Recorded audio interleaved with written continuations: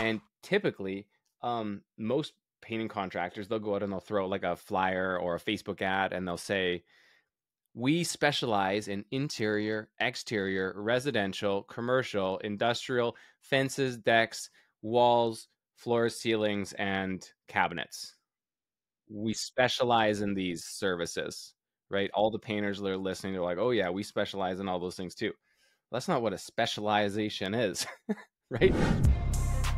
Welcome to the Painter Growth Podcast, where we help you scale your painting company in record time.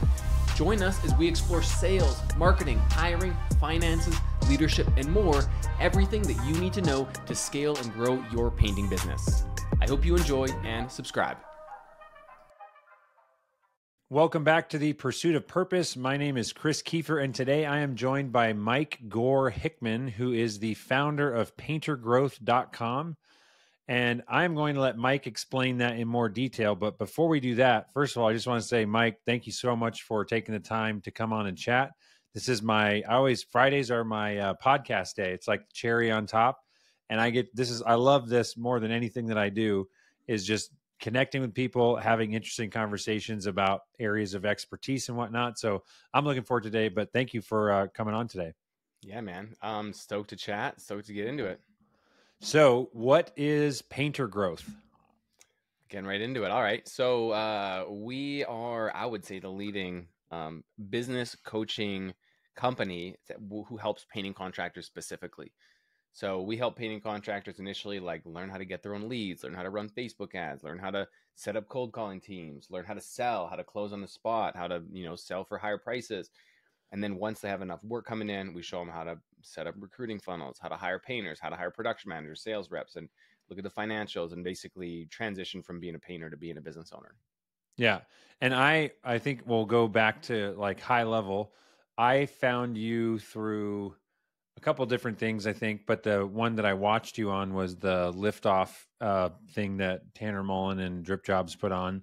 And I see in a lot of different groups, you guys have your own Facebook group as well. And I love connecting with people that are trying to put out a lot of value and just sharing information. You're very engaged online.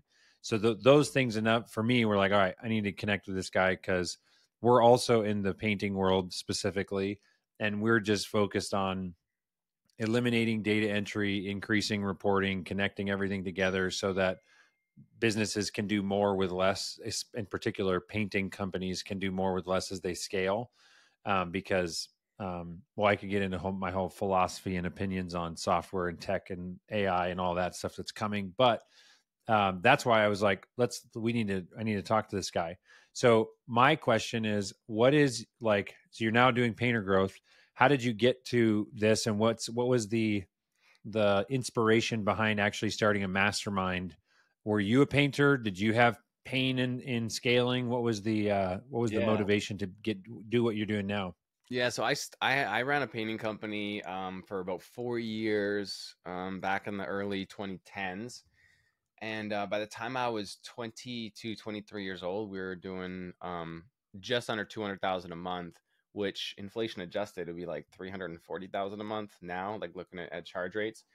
And that was by the time I was 22. Ended up having to shut down my business because my girlfriend at the time, got moved with her job. And so I followed her, love struck 23-year-old, followed her across the country and just didn't feel like starting up another painting business in another city with no connections. There's something else I got to dig my feet into. So I got an opportunity to work online. Got in the ground floor of a software company, helped them grow, and got to, help them / watch them grow from a startup to 10 million plus a year really quickly. So that gave me kind of the inside scoop on how an online business is run and grown and the different tools and systems and team members. And then I was there for about 5 years and then started my company as a side hustle, which then as it gained steam became full-time.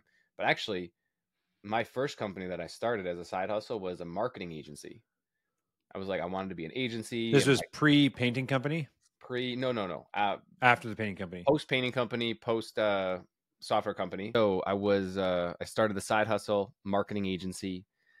And then as I did more and more of that, I added a little bit of coaching on the side because I was like, if I can coach some clients as well, like that'll add to stickiness and clients will stay around longer because like agency work kind of sucks. And then I realized really quickly that I had a lot more impact on clients' lives and businesses through coaching.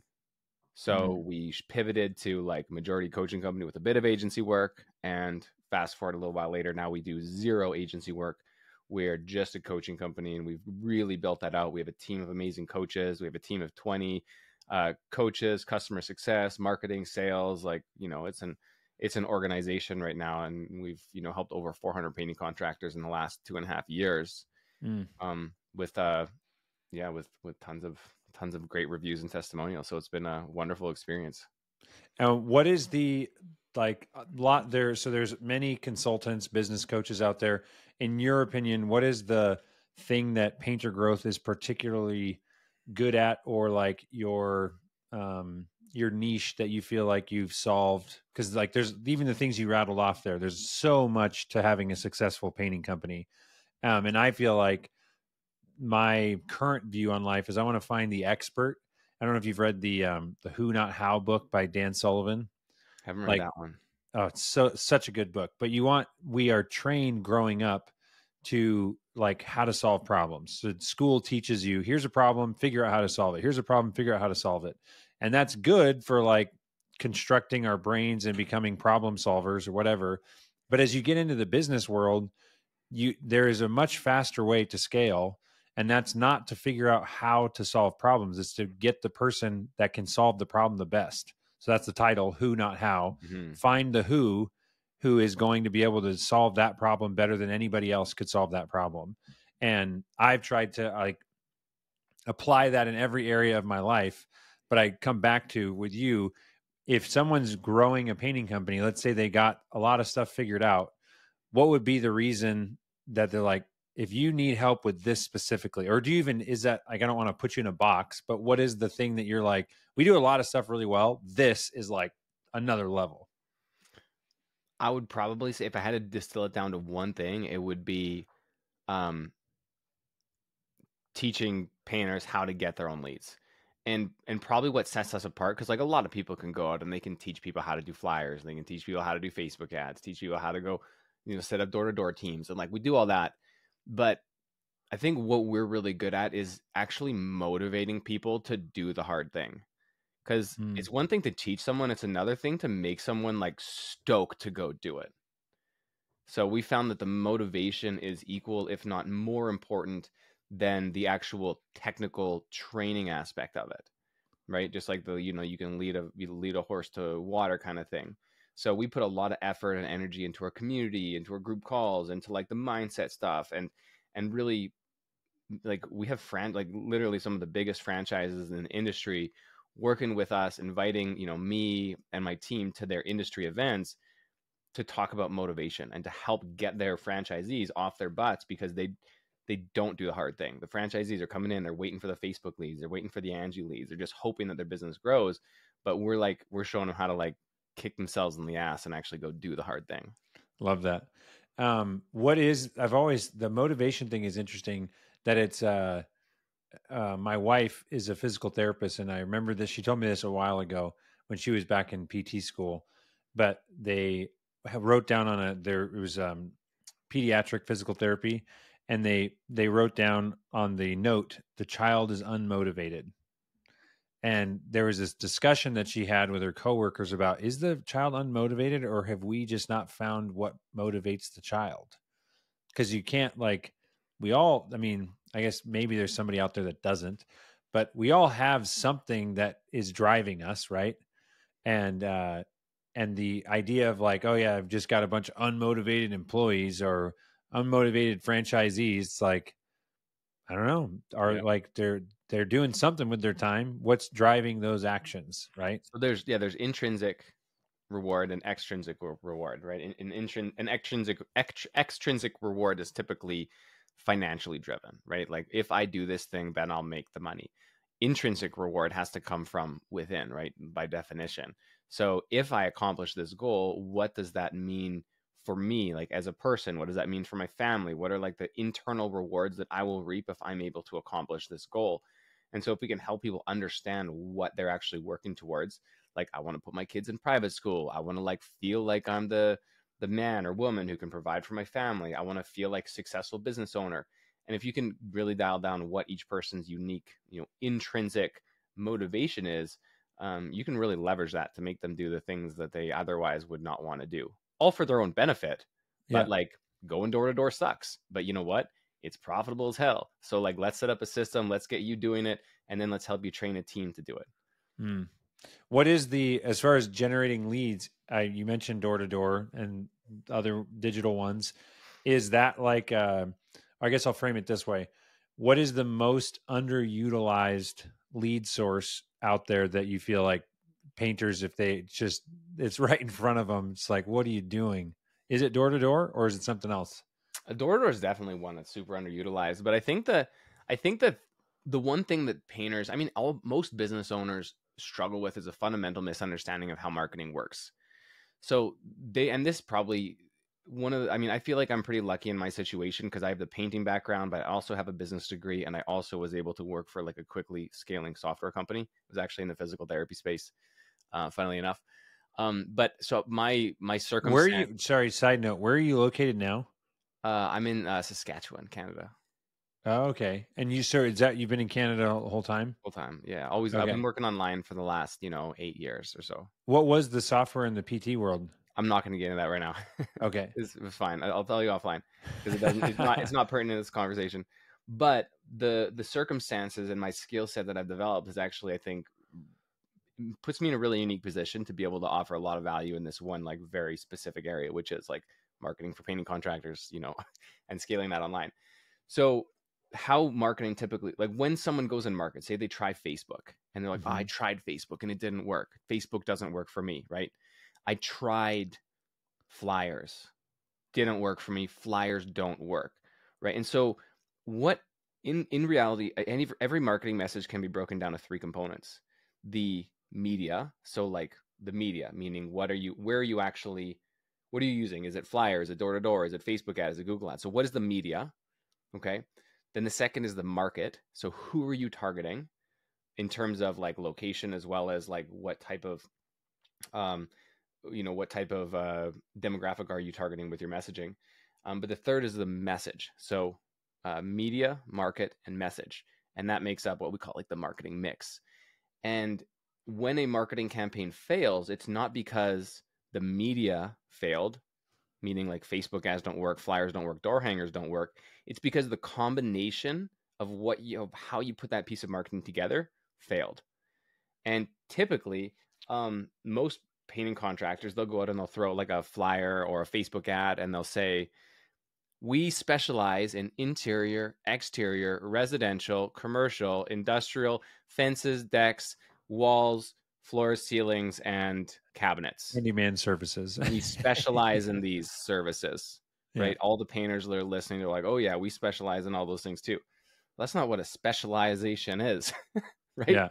So one of the things that we teach is how to niche down. In Canada, we say niche. In the US, you say niche. But basically, how can we create a like stacked three-tiered marketing execution to a specific community, all for a specific niche?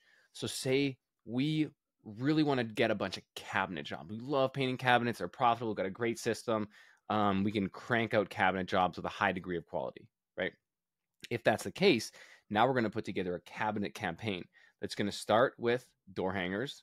And on these door hangers, it's just going to say cabinets. We're not going to talk about exteriors, fences, decks. Like, because if someone has $1 million home and they want to trust a painter to paint their cabinets, they're not going to hire the same guy that's going to pressure wash your fence. They want to hire the guy that paints cabinets all day. So we'll put together a marketing campaign that is just for cabinets on door hangers, uh, hyper targeted Facebook ads, hitting those doors as well, like hiring a kid or someone to go door to door and just specifically talk about cabinets. And if you do that and you're just focused on one service, the return on investment that you'll get for your time will be so much higher than if you're just trying to be jack of all trades. Yep. I think that resonates deeply with me in the software world.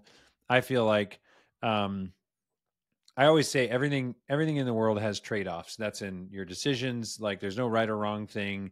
Even working with a coach or a different coach or picking painting or electrical or whatever you're going to do, there's trade-offs to everything.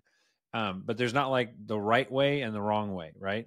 And I think the same thing for in the software world. One of the things is that people are tempted or want to use the all-in-one system that does everything, so and washes your dishes and rubs your feet. Like there's no, like, going that route is tempting because of the number of software apps that you have. But I believe that the best thing is to find a bunch of masters or niche tools and then get them all to talk together.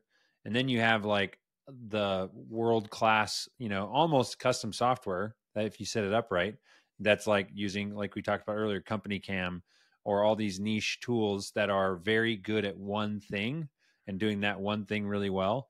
And I feel like that's, back to your point, that's kind of what we want in everything. Like we don't want, we go to the doctor for like some things, but then we also are like going to the specialist that knows everything about one piece of the body, and I think homeowners are the same way. Like I want, especially when you get into more profitable jobs, someone, if as soon as you get out of price shopping and you just want to make sure that it's reliable, it's going to work and they'll like it, like, yeah, everybody wants the specialist. Yeah, the generalization example that I like to use on software is like go high level. Like go high level is a good tool to get started with, but as soon as you want to like take your business seriously, you got to get off of go high level and go into dedicated tools. Like for CRM, for a calendar tool, for a website, for a landing pages, for like, back end tracking. Like go high level will do all that, but it'll do it okay. Yeah. Right. But then if you get into like Active Campaign and Close or Infusionsoft and Calendly, and you start using all these dedicated tools, like everyone's just going to have a better experience. It's going to be more expensive, right? Because you're having all these specialists, but like Calendly has spent the last 10 years just perfecting the calendar tool. Whereas Go Right. High Level, one of their 20 things that they do is a calendar tool. So like who's going to do it better? The example to drive this home, it's like chat, right? I want to look up the actual statistic on this because I was talking to a contractor and they said that they use this one tool. I won't mention what it is, but they're like, oh yeah, it has chat in it as well. And I was number of, let's see. So yeah, I have the number here now.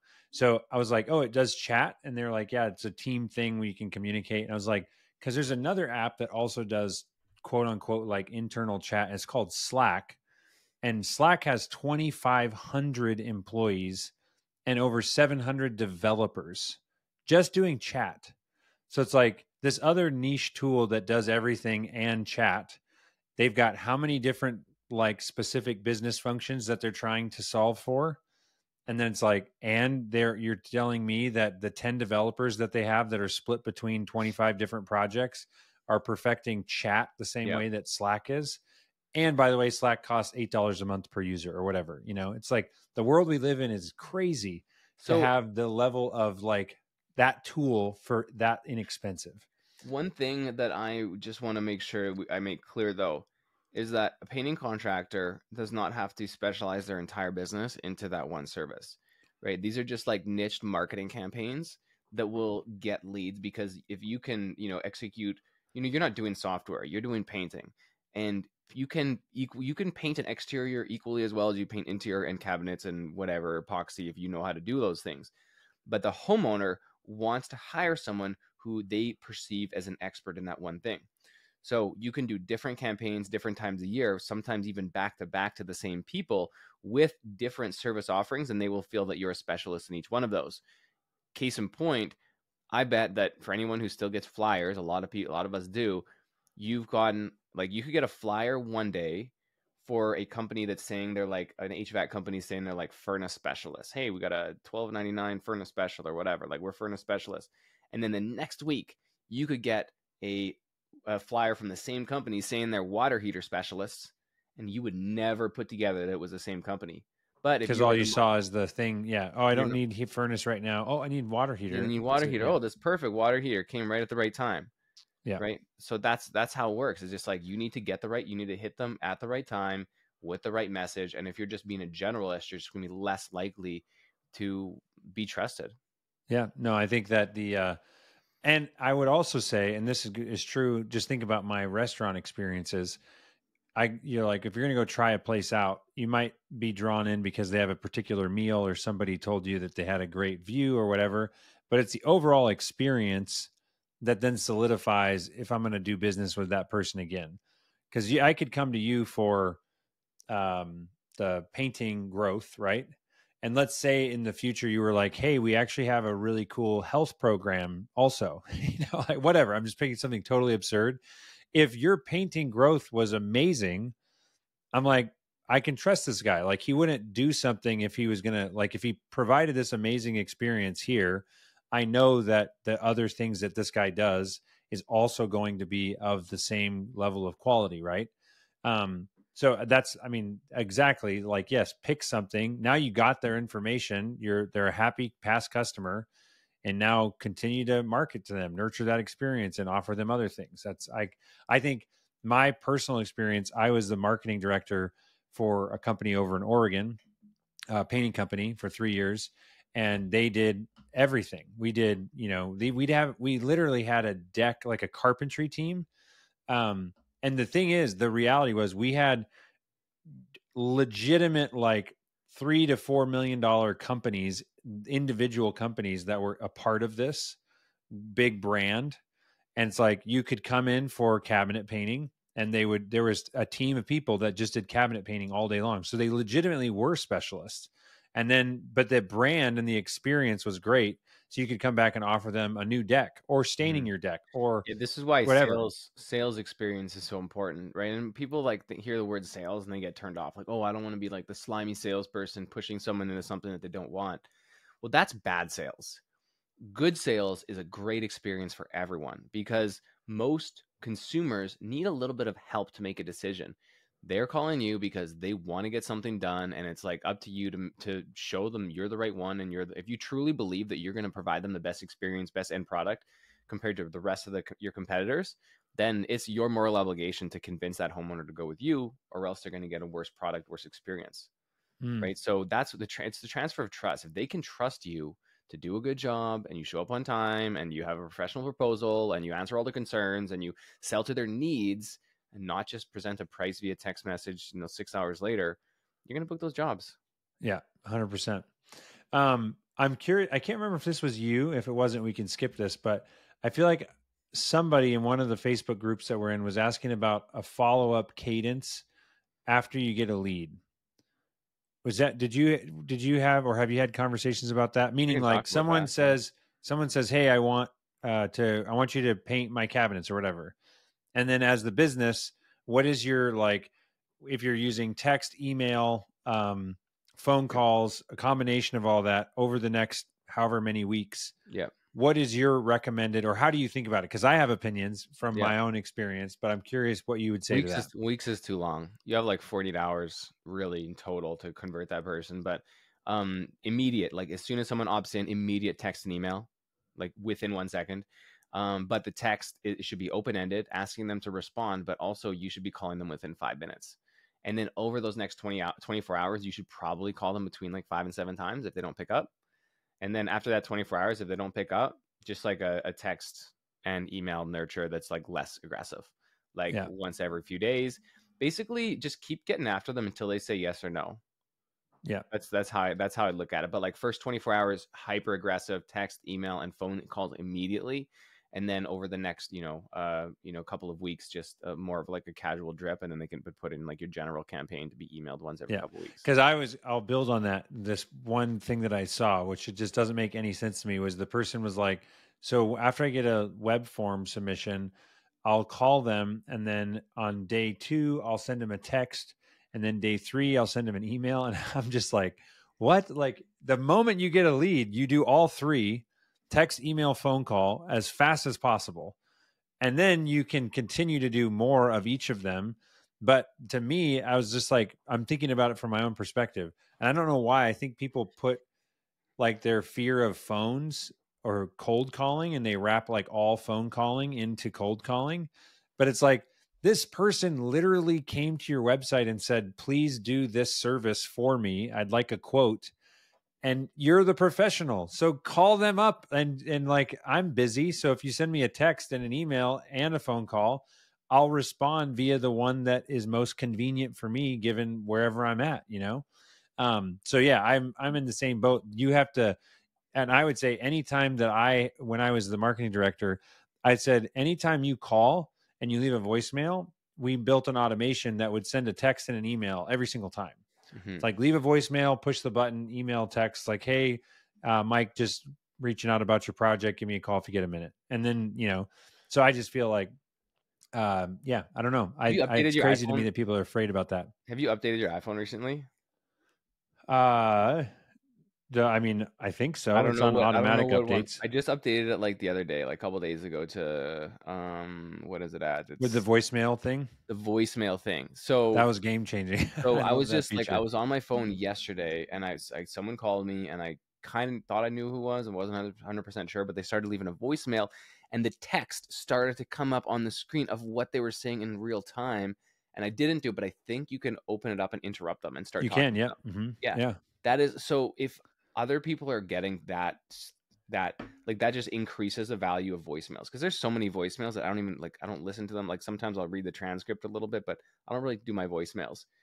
That was a game changer. Like this brings voicemail to like 2024. And so I Yeah. think everyone should be using that again. So don't just like hang up when you get to the voicemail, like leave a legit voicemail, have a professional script that you talk about, and then text them.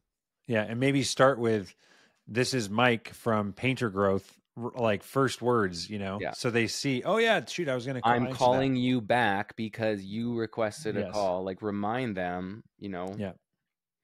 100%. So, yeah, what else are you passionate about in this space? What are the things that you feel like you're most commonly re-educating or educating painters on? Like what are the misconceptions out there?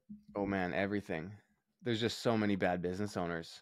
I'm sorry everyone listening, but there's just you come into business and you're a wonderful painter, but best in your city, you could paint a straight line from here to Timbuktu, but you don't know how to look at a profit and loss statement. You don't know how to do a personality based interview process to weed out, bad actors or people lying through interviews. So I think just like what we're doing really well is like on the on the front end we bring people in and we have like a revenue guarantee for when people join our program, and people come in like, oh, we're going to learn sales and marketing and that's it. But then we do kind of like a little rug pull, a little switch in depth because hey, you don't just need leads, but you need to learn how to be a business person.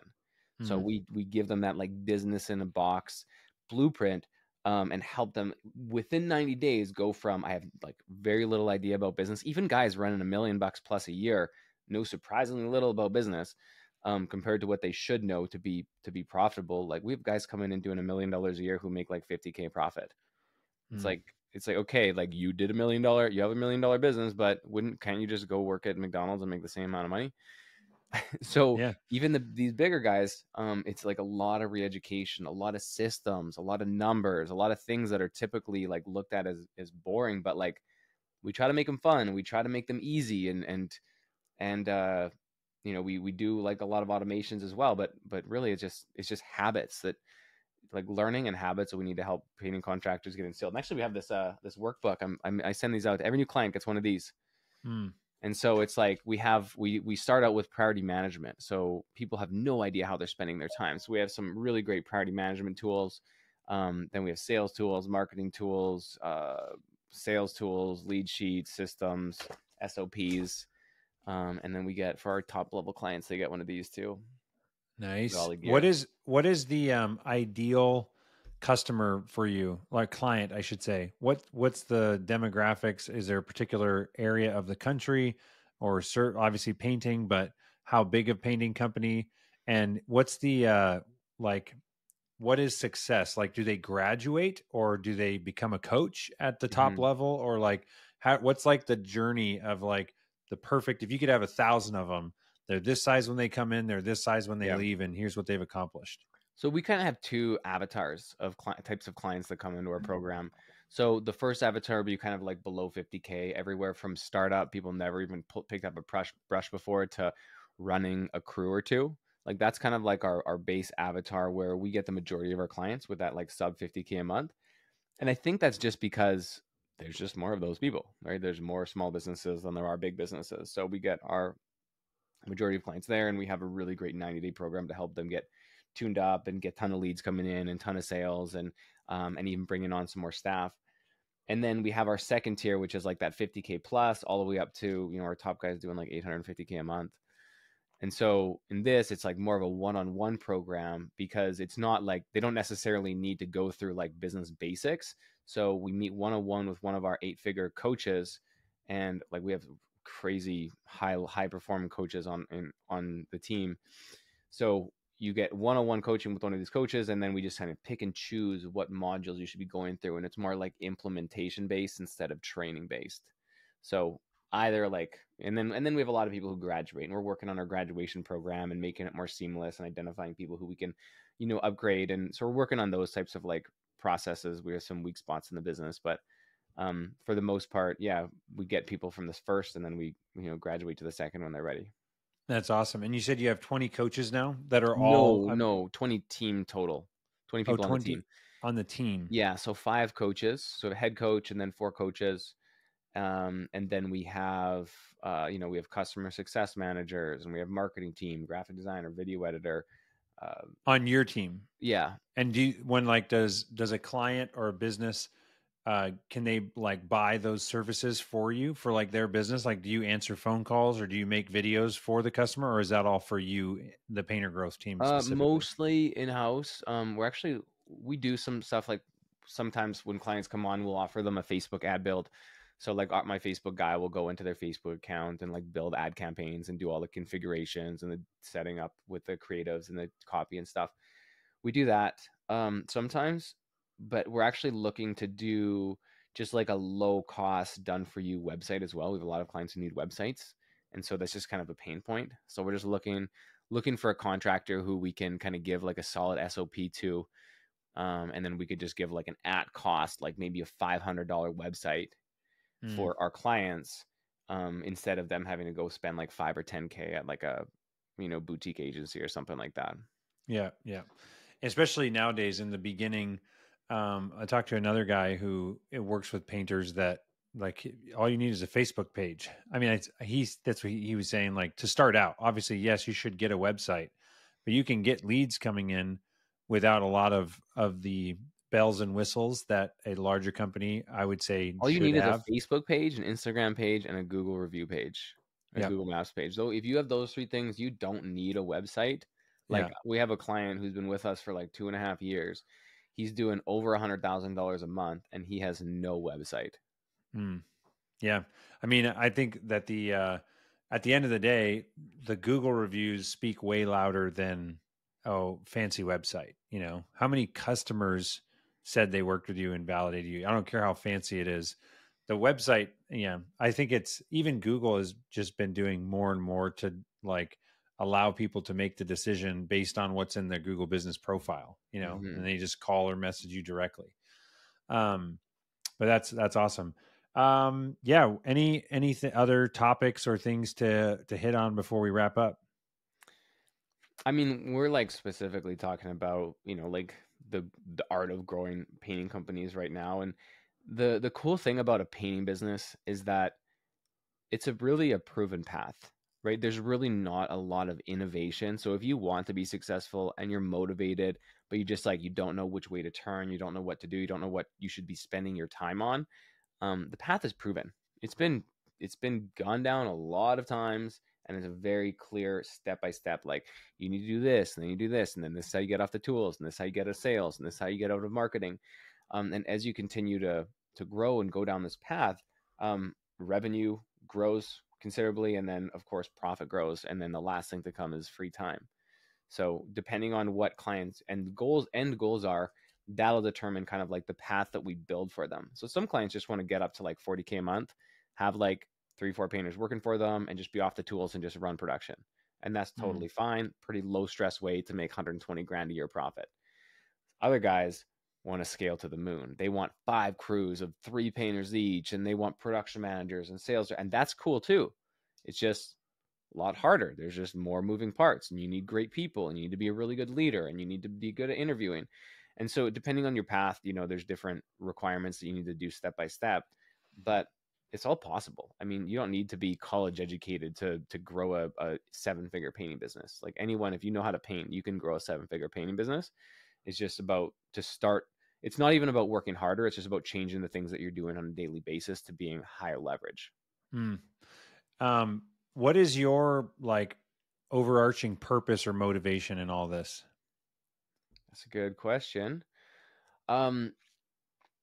Initially, when I got started, it was quite like an extrinsic goal. Like I wanted to have a business that I could, provide for my family and make money and cover the bills and stuff like that. But as we've kind of grown, and we're not even that old of a company, like this year, 2024 is our really third full year in business.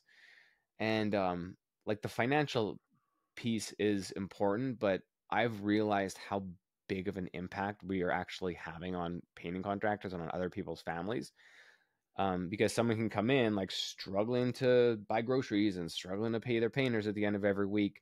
And then they can come in and completely change their financial situation within like 60 days. And Hmm. to have that kind of power, people always ask me, like, why'd you get out of painting if you had such a big painting business? It's like, well, the impact that I'm having on other people's lives is so much greater now doing this than I could possibly have painting. And I'm in this, like I said, I'm in this unique situation with my journey that I have the skill set now. So right now, my mission is just to help as many painting contractors as I can, like just really not even like live the lives of their dreams, but like be comfortable and be happy and be confident with their businesses and just get into better situations because we have the skill set, we have the system set up, and we're really really good at it. But painters are skeptical motherfuckers. So I got to do things like this. I got to go long form. I got to be completely transparent. We have hundreds of thousands of testimonials before someone will trust us or get on the phone with a sales rep of mine. But like we want to help as many people as we can, and so far it's been great. And we're just getting started. That's awesome. Let's dive into the book recommendations. So my number one book that I've ever read that had the most impact on my life, bar none, is $100 Million Offers by Alex Hormozy. Mm. So I read that book in October 2021, and that book sparked my business. That gave me the idea to go away from agency, to create a training program, because it just helped me get clear on everything. So I went through that book with a fine tooth comb for about a month, and then I launched what now became the Painter Growth Blueprint in November or end of October, start November 2021, and just kind of went from there, proved the concept, started to scale it and grow it in 2022. And then 2023 was great growth and looking to take over the painting industry. So that's number one book for sure. If anyone wants to get good at sales, offer marketing, $100 Million Leads is also really good. Alex Hormozy's newest book. And then third book recommendation. I mean, if people are listening to this and they're not big readers and they want to get into something and like become a bit like entry point for like reading, if you're like you're not a big reader and you're like I want to get into it, but like I don't want a really hard book to start with, the 1 Minute Manager by Ken Blanchard. There's a few different types of them, like 1 Minute Manager for entrepreneurs, 1 Minute Manager for whatever. Like, doesn't matter which one. It's like a very quick read. It's like 80 pages. Great story to listen to or to read. But 1 Minute Manager by Ken Blanchard, you're going to learn about situational leadership and how to be a better manager and how to get people to do what you want them to do. So, super impactful book for me. Love it. And favorite movie? I thought a lot about this because I could say something basic like The Wolf of Wall Street or something. It's a great movie, but it's not my favorite because I don't like the ethics that Jordan Belfort portrays and all that, but it's a fun watch. I think my favorite movie just in general is The Departed. I don't think I need to say anything else. DiCaprio, Yeah, it's just like a wonderful movie. It's like long, got all those twists and stuff like that. But then if like for like if it went business movie, um, actually a really good movie with like business topics in it is The Founder. Is The like that about McDonald's. the Ray Kroc story. Yeah. And so he is really interesting. Really interesting. I don't think I would call it my one of my favorite movies, but just in terms of like business and the nature of this podcast, I thought that would give that a honorable mention because it is a good movie and it's got a lot of pretty cool business concepts in it. Yeah, I mean the Ray Kroc story. I didn't know. Well, actually, so we live in Coeur d'Alene, Idaho, and there's a Kroc Center. Have you heard of Kroc Centers? Nope. There's only like 15 of them, I think, in the country. There's not very many, but there was the Ray and Joan. I think it's the Joan and Ray Kroc Foundation. Um, like one of the initiatives. I don't know if this was Ray's idea before he died, but they basically did not a case study, a study to see which communities were going to be best for these things. But it's basically a gigantic community center with an auditorium. There's a coffee shop inside. There's kids daycare. There's a gym, weights, swimming pool, water park. It's just like it's not a family fun center, but like basically a really fancy gym, right? And anyways, the Kroc Center is that's when I was like, oh, I didn't realize that McDonald's was started by a guy named Ray Kroc. Had no idea. And then the Founder movie is just an amazing story of seeing opportunity. He's just a sales guy. He's hustling. And he's just like, man, this McDonald's brothers, they keep buying my milkshake machines. I got to go see what's going on over there. Yeah. And then I feel like, I don't know about you, but I've said to many people, there's so many $1 million business ideas presented to all of us all the time. Like it's all around. Just like open your eyes and pay attention.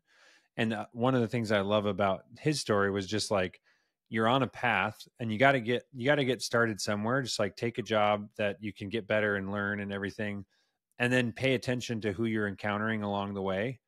And then he had the courage to go like, we're going to do this. And then the brilliance of everything else he did, the real estate company. And anyway, it's just like, it's nuts. But yeah, I'm glad I haven't watched that probably since it came out. Do another watch. It's a good one. All right. And what is your preferred method of contact if someone wants to get in touch with you?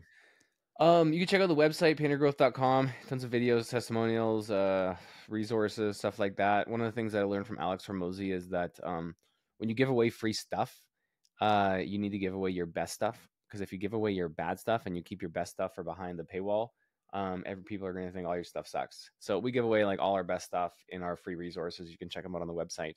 If you want to get a hold of me personally, Mike at paintergrowth.com. I reply to every email. So if you have a question, then hit me up. Awesome. Well, actually, this is a side note.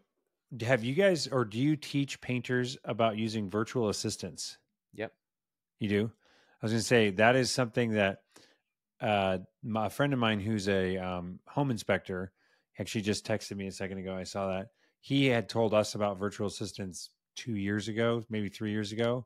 And it took me a while to jump on board, but it's just another one of those opportunities of leveraging technology and the global economy to get stuff done that you need done in your business, for a lot less. I mean, we have an SOP on like all the things that a virtual assistant can do for a painting business. And we even I have a few recruiters that I like in really good contact with that I get many of my clients virtual assistants who need them, and I don't charge anything more than the recruiter pays, like $250 or something. And then we're actually going to be this year sometime creating like a little training program for the virtual assistant on how a painting company works, so that when someone gets placed, they're already trained up. So we're not like going to make this like a revenue stream or anything, but just like a value add service, because virtual assistants are just they can be so valuable if trained properly. So we're just going to put together like a little 5 or 10 video training series on like what a painting industry is, what the painting industry is, how it works, what the different things are, what you're going to be doing, so that when that VA gets placed, they're like 80% trained. And then the painting contractor doesn't have to like go through and like, this is what a paintbrush is. This is what rolling means. This is what interior is. And just that's done. Brilliant. We I can love just that. get going to work. Awesome. Well, Mike, thanks so much again. This was fun. Hope this was valuable to the listeners, and we will see you around, Mike. Thanks for listening to the Painter Growth Podcast. If you want to grow your painting business, go to www.paintergrowth.com or click on the top link in the description. Talk soon.